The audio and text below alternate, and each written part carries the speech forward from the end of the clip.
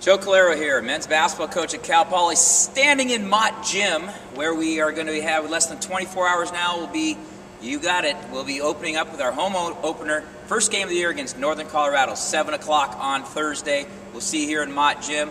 We follow that up after the weekend off a little bit. We have a big Monday game against Fresno State. Hope to you catch both those two games. Bigger news for us is also looking down the road to the future. We have the announcement of 3 new signings, 3 new Mustangs coming on board here.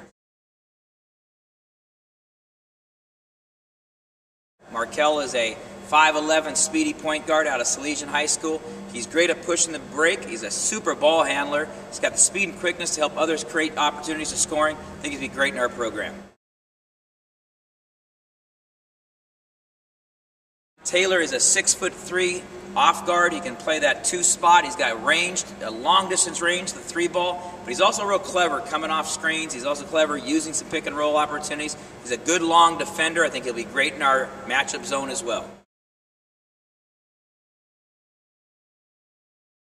The final Mustang we want to talk about is Ridge Shipley. Ridge is a 6'1" maybe point guard. He comes off the pick and roll. He can shoot it behind the pick. He can turn the corner, get to the rim, and he's excellent handling the ball both hands and finding the open man.